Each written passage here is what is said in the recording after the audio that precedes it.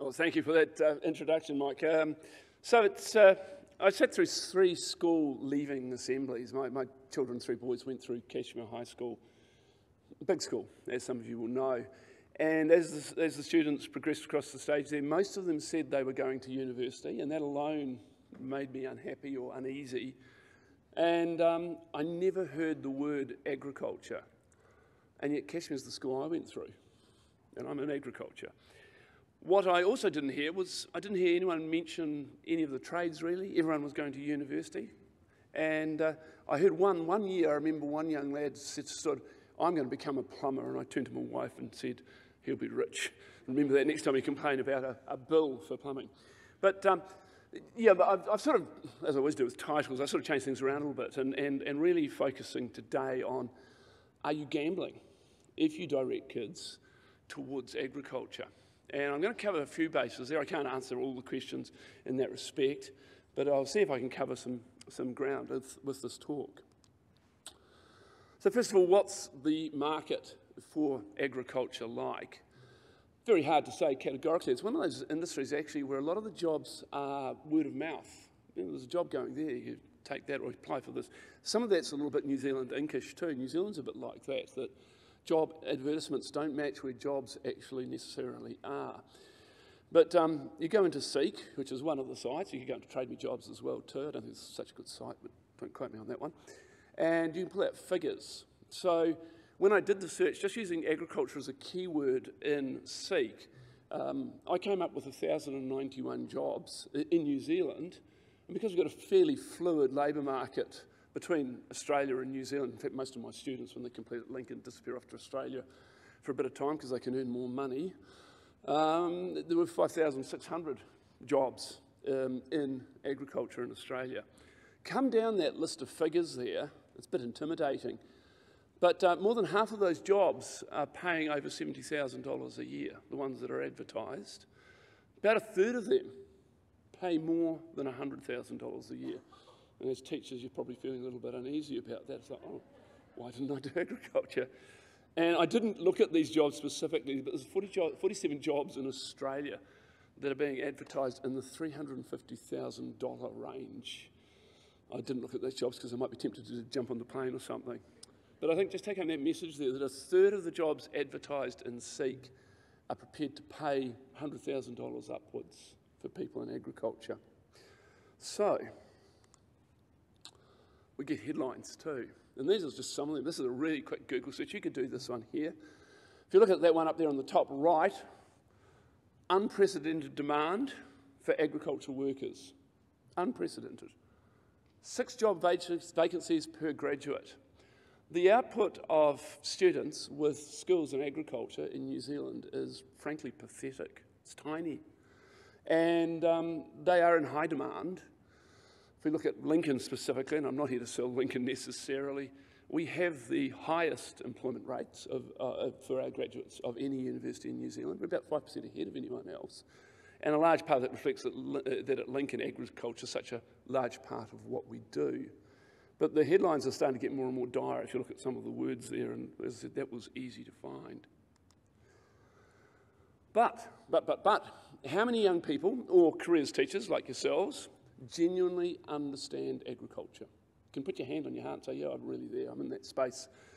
And therefore, can you actually clearly say to students what's driving the demand, or explain to them why agriculture is so important to them or could be good for them, okay?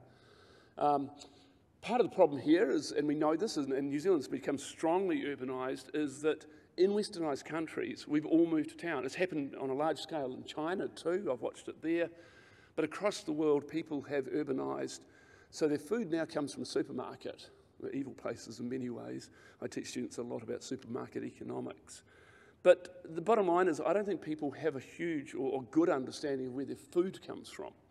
They see shelf upon shelf of food. They all complain about high prices at the moment.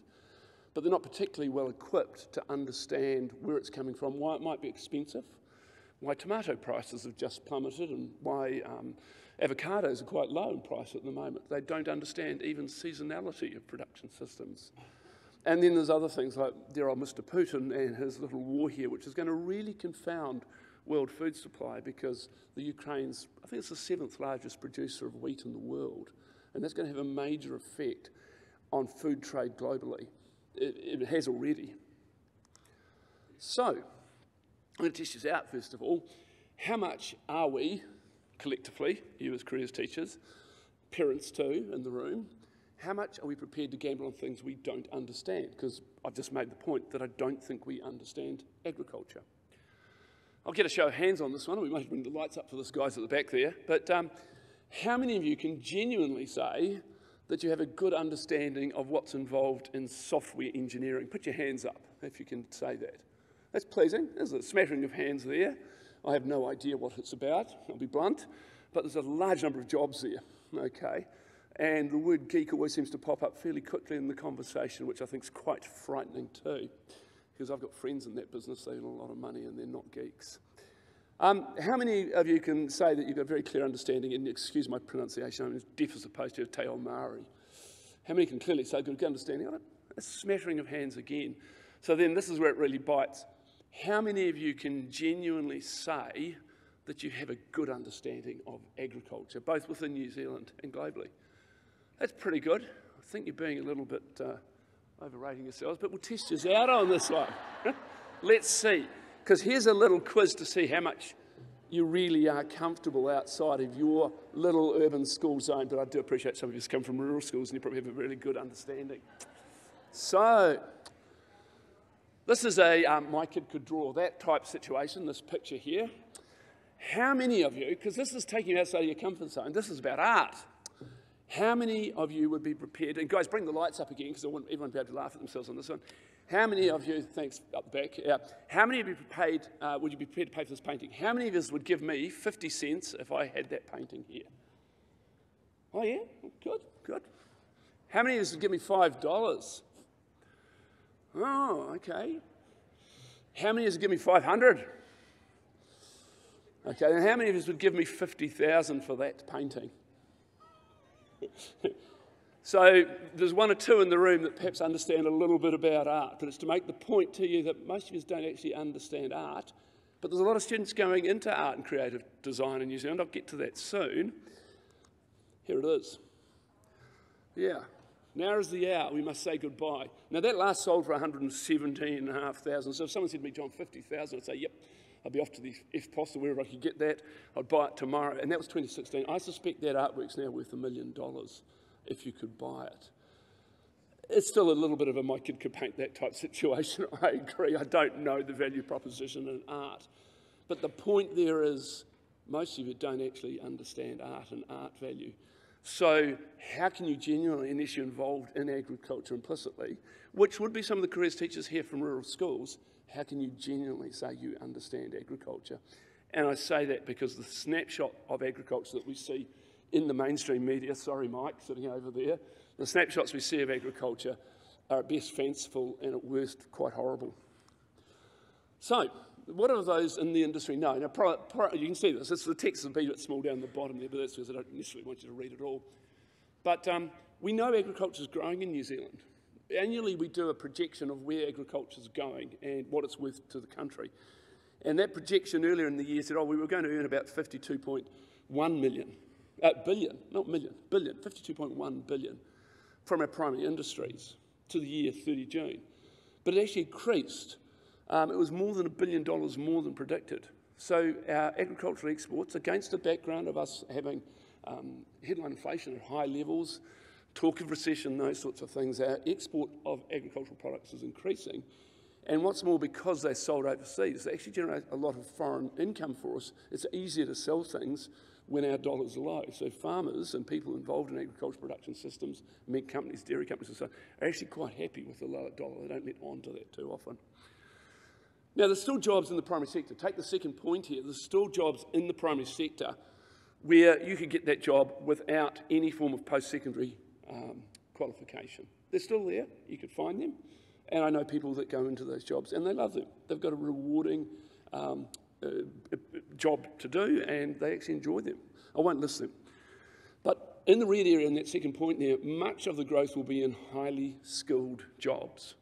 Agriculture is actually looking for people with high levels of qualification. Now, a little snippet of information there. We know teachers are a professional group, quite highly qualified. Most of you in this room will have a degree of some kind. That is also true of farmers in New Zealand. They're highly qualified.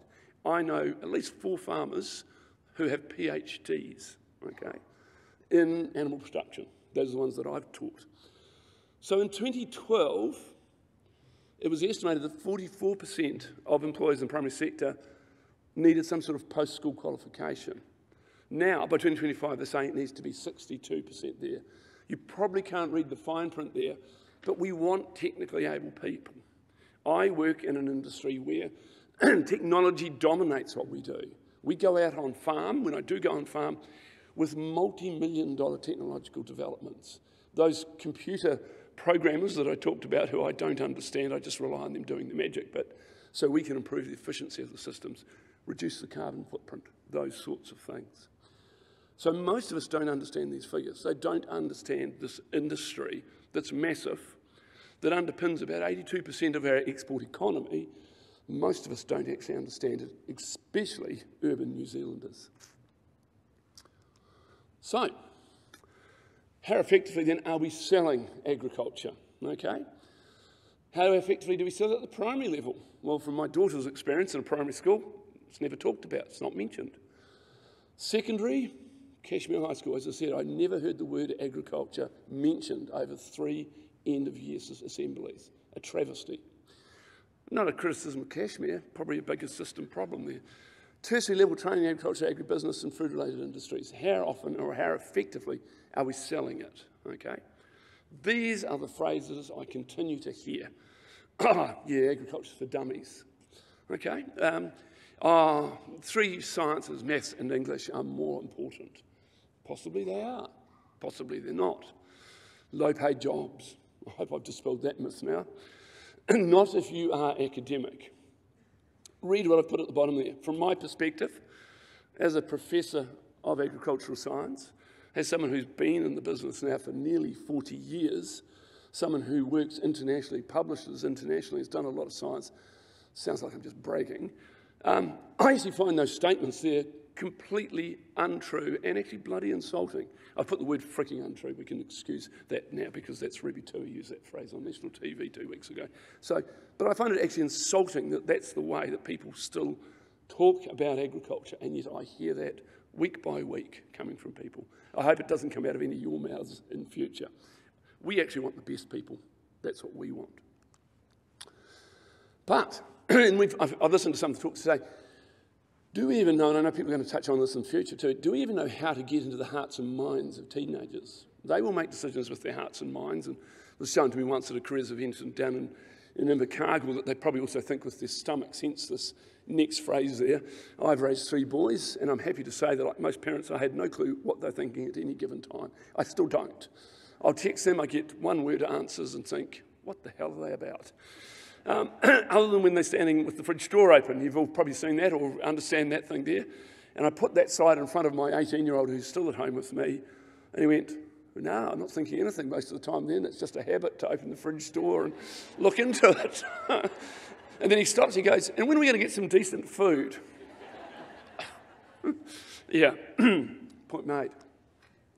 So, however, when you get past all those prejudices, the dummies, agricultures, and getting into the heads of teenagers, we often sell agriculture, and what we see, the images, mainstream media and social media, we see pictures like this. So if you Googled agriculture and then you click on the images tab, you'd see images like that. And the question I put to you is, what does that say to young people?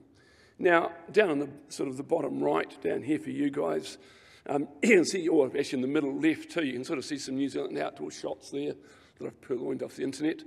And they look great. It's sort of bolt-hole stuff for us as adults and older people. We feel at one with New Zealand when we see those rural scenes. It's like, this is good. Hope they're not buggering it up, you know, and that's what we perceive farming.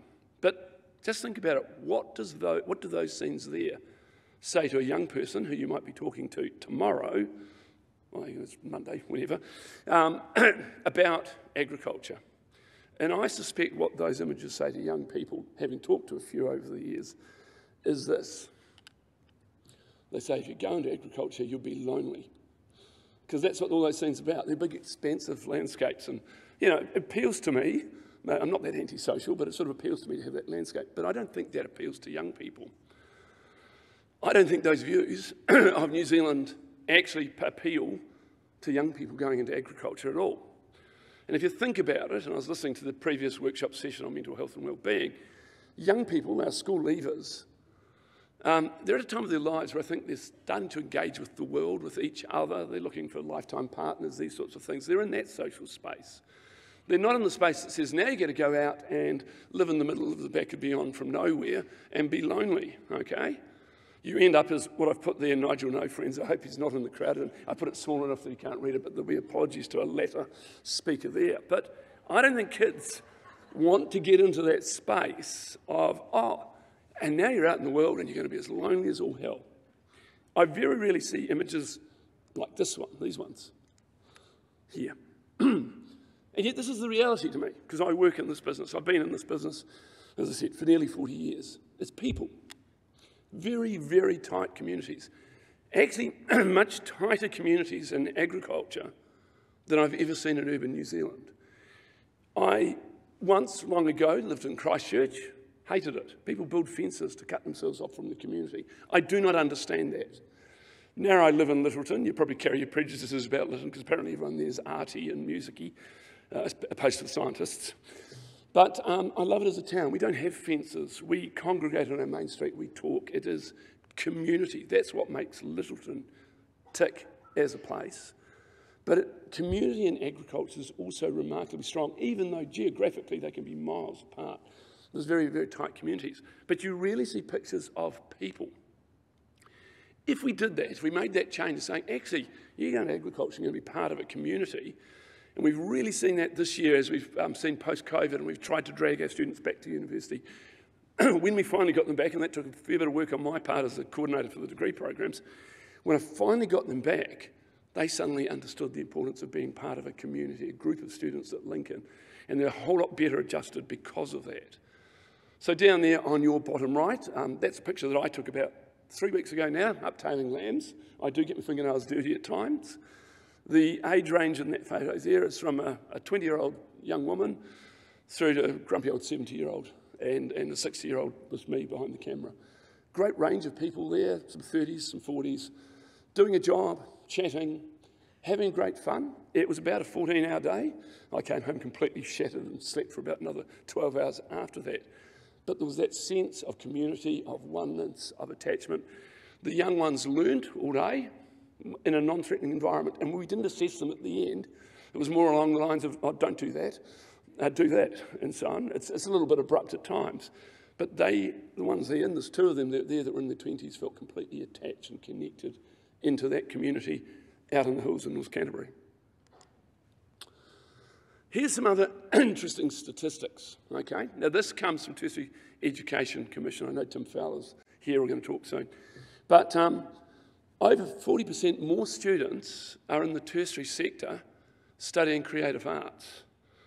They're obviously not doing very well if you guys went through that system, because not many of us have picked the Macan before, but there's 40% more students, and that's across levels, starting at level 1 right up to PhD level, 40% more doing creative arts. And I'd ask you the very simple question, where are the jobs in that?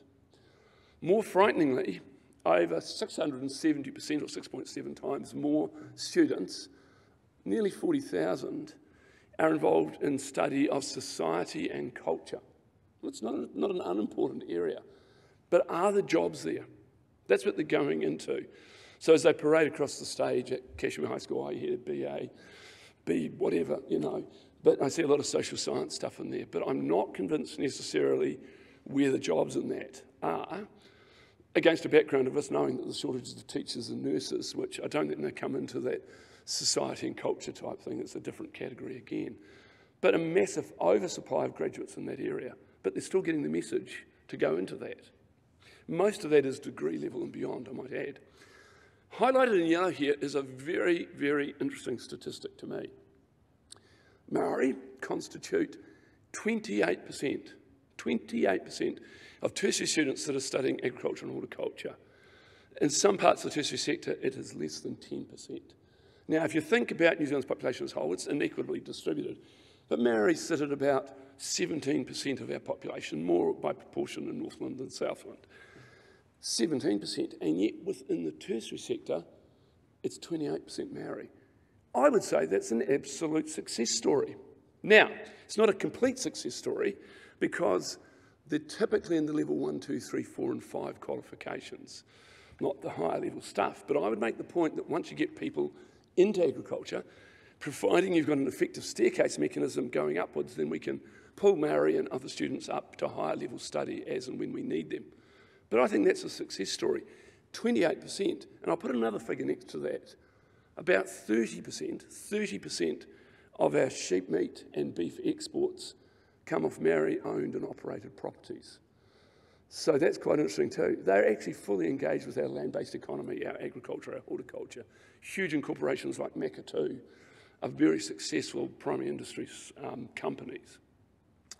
Flip side of the coin, I won't dwell on this, but very few people from Asia or the Pacific Islands want to study agriculture because they're sufficiently close to where they came from that they equate agriculture with subsistence farming, so being poor, getting just enough money and food to feed yourself, as opposed to being in a massive business like it is in New Zealand. So, this is my final slide. If establishing a great career in agriculture is gambling, then now deceased Prime Minister David Lange was right, because he said straight out, agriculture is a sunset industry. That means you're happy to starve to death, because agriculture produces food. What is more, in New Zealand, and we saw this through COVID, as tourism wound down to a very low level, there was a lot of domestic tourism, that's a great thing, but agriculture kept exporting, horticulture kept exporting, our seafood industries kept exporting. Without those, we would be a third world country, and very rapidly. Those farm products that we export allow us to purchase some of the luxuries in life, such as vaccines and other drugs that probably keep half of you alive, just like me. That's what it's paying for. So I'll leave it there, and Mike, do we have a bit of time for questions?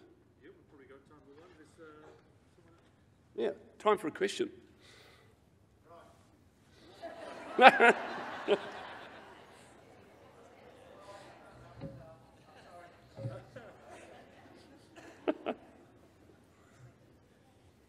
So, as a proud Lincoln graduate, and as a proud father of 2 Lincoln graduates, and the proud father of another potential Lincoln graduate once he finishes his gap year,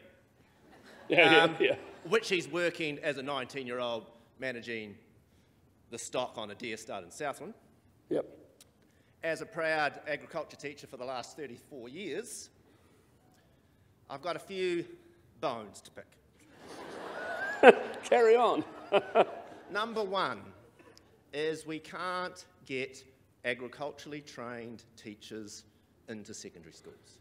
Absolutely. And part of that is the supply and demand. Yeah. And part of that is pathways through teachers training universities, because they're aligned with Canterbury, which doesn't really care. Yep. No, I agree, and the salary structures too would make it'd be a step backwards given sort of the salary ranges we're seeing in agriculture now, sadly. Second point I'd like to make is that social sustainability is, and you pointed out on this, is crucial for young people, but one of the biggest providers in the agricultural sector, the dairy industry, persists in having 11 days on, 3 days off, when the young people can't get their social interactions on their weekends. Yep. So they're what I see are 2 of the biggest things that the industry needs to deal with as far as attracting young people into it. The dairy industry's been quite slow to the party, and I agree, young people typically don't respond to 4 o'clock starts if they're milking cows. That's a key thing, and that's often why milkers come in from overseas. There are structural issues, I don't deny that, in the industry. Dairy industry especially has been perhaps a little bit too corporate, too much of an eye on the market and value proposition for investors, and not on the people. And I think it's probably, I hope there's no dairy representatives in the audience, but I think they've probably muddied the water. The sheep and beef industry is actually quite a bit different. Far better community around that. But look, I didn't say there's no structural problems. They're there. And yeah, just getting ag hort teachers into what is, I think it's a fantastic curriculum, and the standards are brilliant. They're being revised currently. But there's work to do. But the kids should be in it. Thank you. Yep. Thank you, Jon. Right. Thanks to Jon Hickford.